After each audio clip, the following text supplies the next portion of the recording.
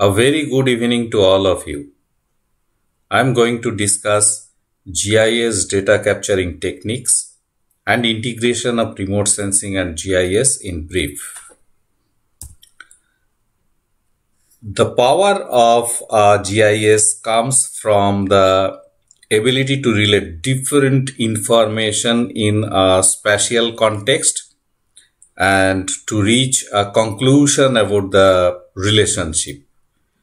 Most of the information we have about our world contains a location reference, placing that information at some point on the globe.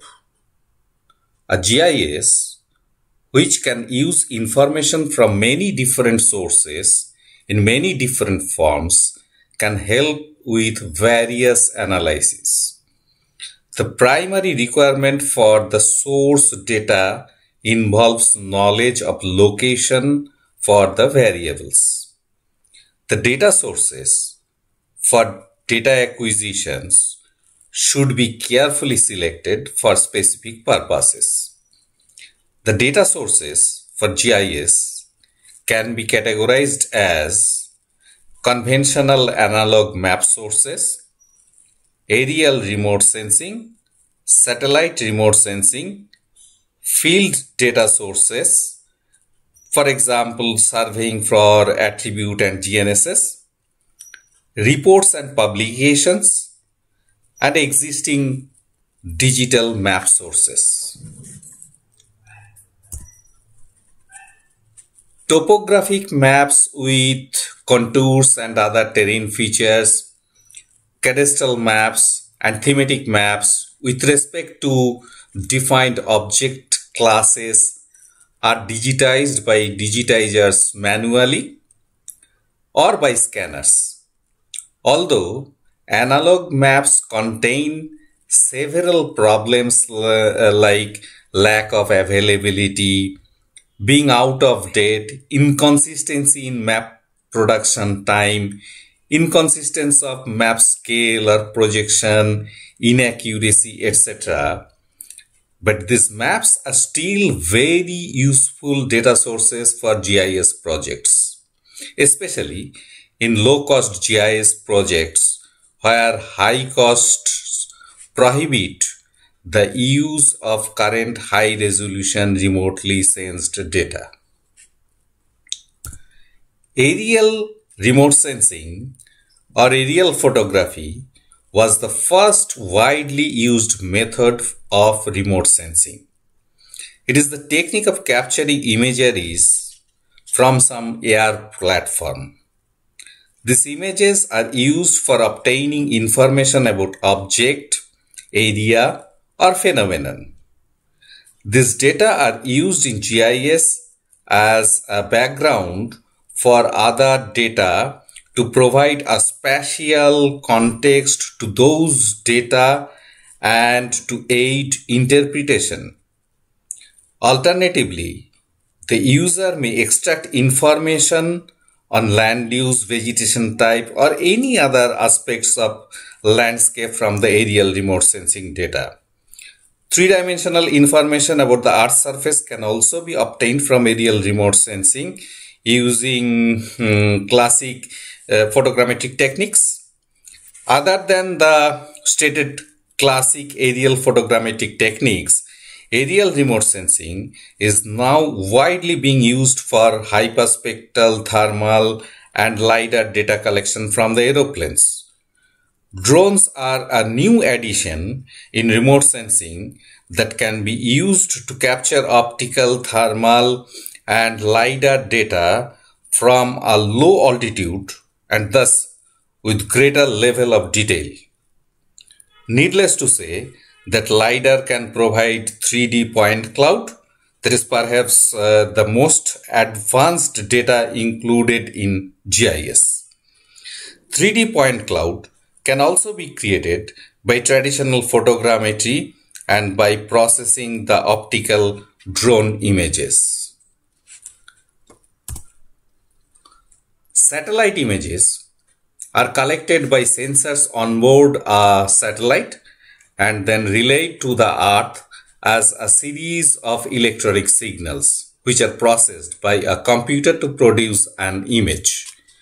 Satellite remote sensing has the ability to provide complete, cost-effective, repetitive, spatial and temporal data coverage, which means that various phenomena can be analyzed synoptically, and such tasks as the assessment and monitoring of land condition can be carried out over large regions. With the advent of high-resolution satellite-borne sensors, satellite images can also be used for mapping Earth surface features in a great detail.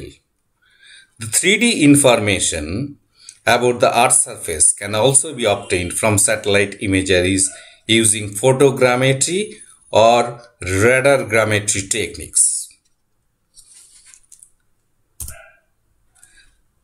There are several methods of collecting raw data in the field for direct input into GIS.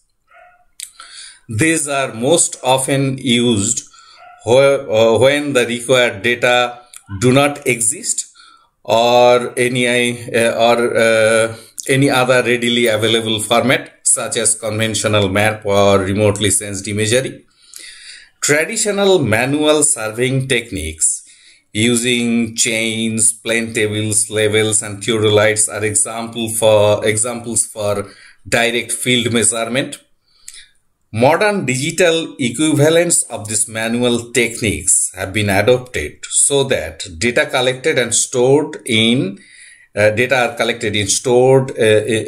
digital format, which are ready for direct input into GIS. Examples include total stations and handheld laser rangefinders. Apart from this, global navigation systems or GNSS are also used for field data collection. The GNSS involve satellites, ground stations and user equipment to determine positions around the world. Various types of attribute data are also surveyed from the field and fed into the GIS. Socioeconomic data are usually listed in the reports or statistics and census with respect to administrative units. These are also known as conventional attribute data. In short, these are the data that can range from unpublished dissertations to published books, for example, census reports, town planning reports, etc. In the recent days, a change occurs in the transformation of data into a GIS database. Originally, most of the spatial data were derived from analog maps and remotely sensed images. However, a large amount of spatial information is now distributed in digital vector map formats. So, there is a wider use of existing digital map sources. Images or raster maps are widely being used in GIS analysis. Nowadays, significant amounts of open geospatial data are available on the internet. Open data means it is downloadable from an authoritative source for any type of use, reuse, and redistribution.